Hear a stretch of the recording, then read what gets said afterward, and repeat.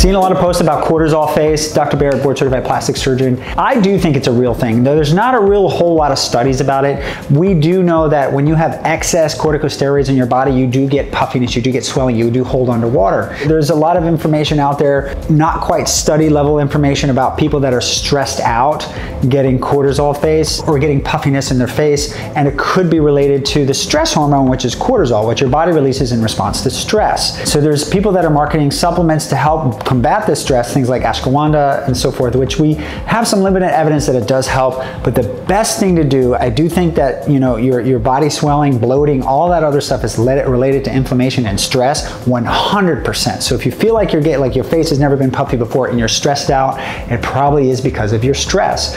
Not to mention, if it's not from your stress, taking care of your stress is going to help everything else anyway. So my suggestion is start getting good sleep, doing meditation, doing red light, things that kind of help lower your stress, getting rid of toxic people and relationships. You know, go on down the line, right? If you're noticing certain things in your body that you don't quite like, it might be related to cortisol, it might not be, but handling the stress is going to benefit you in more ways than one.